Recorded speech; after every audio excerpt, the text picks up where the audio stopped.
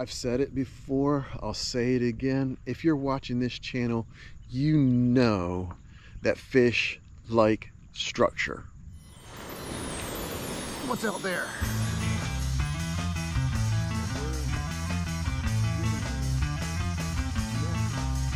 Oh my God, look at that thing. Look at that.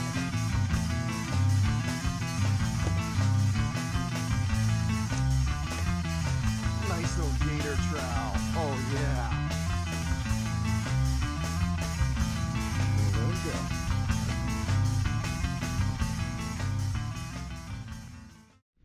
Hello my fellow fishers and welcome to another episode. I'm David. This is Fishing Southern Maryland.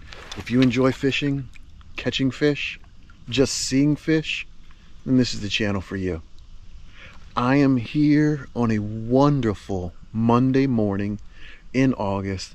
Air temperatures might be in the 70s and climbing, and I have found a rock wall along Nan's Cove on the Patuxent.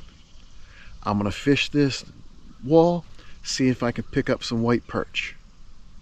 Let's see how we do.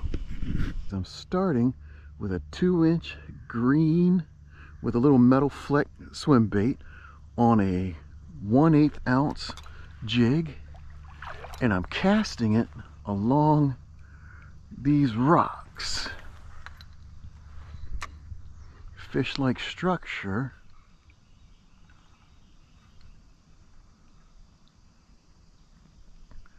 So I'm seeing if they're up close to these rocks.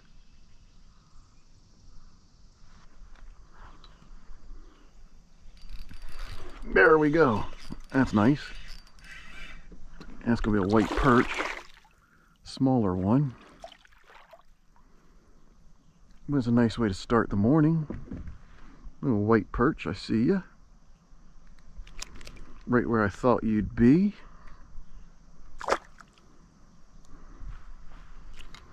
Right along these rocks. Any bigger ones?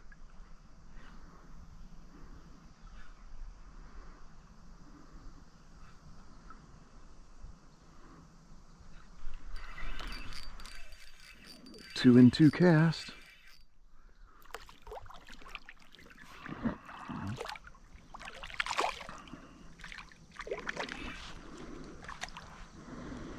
He's got that thing all the way down his mouth. He liked that bait. A little bigger, but not really big enough to keep. Get that out of your mouth. Push it back up on there.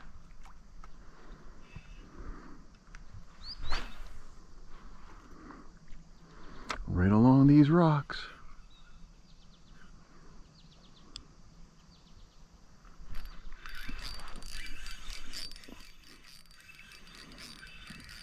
Three and three cast.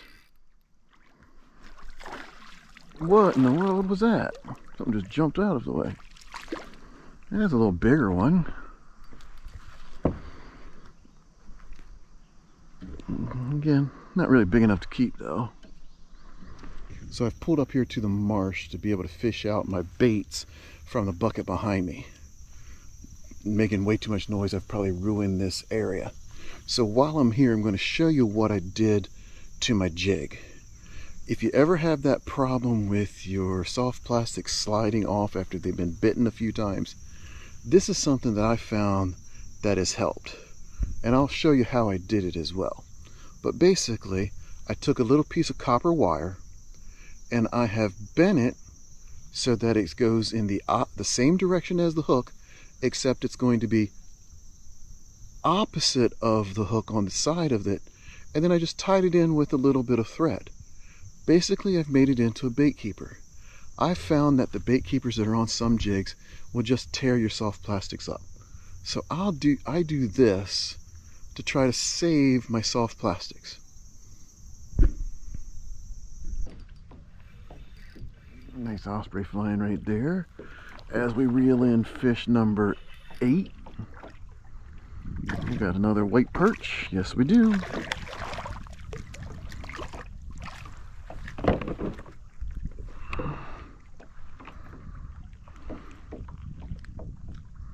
Look at that. Paddled up to another rock wall here.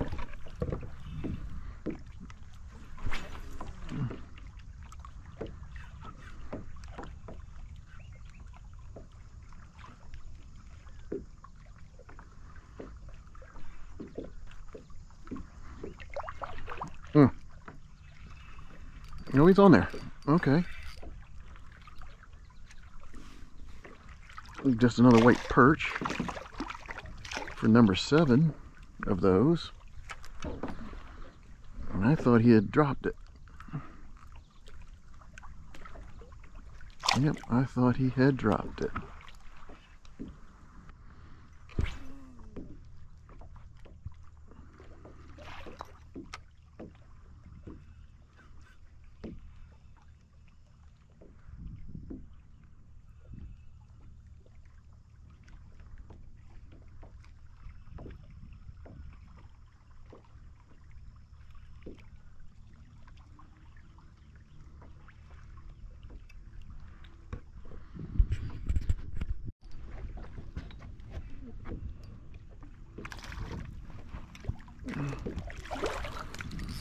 Even the nub catches them.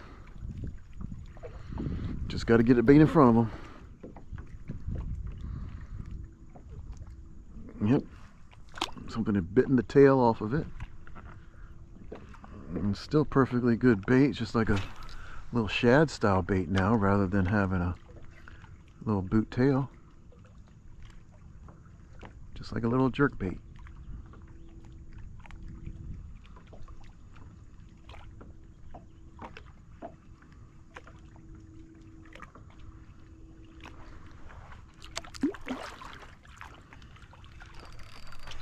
Oh, I don't know what that was.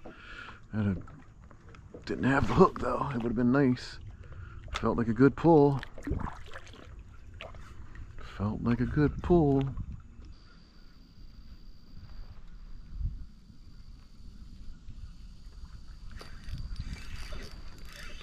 There's one.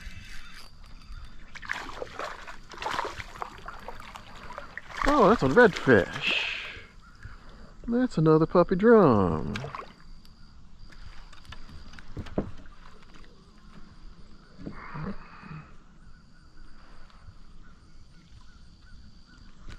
Get that out of your mouth, buddy.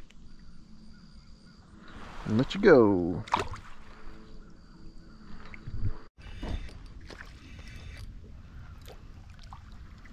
Is that my 10th perch of the day? Yes, sir. 10th white perch of the day.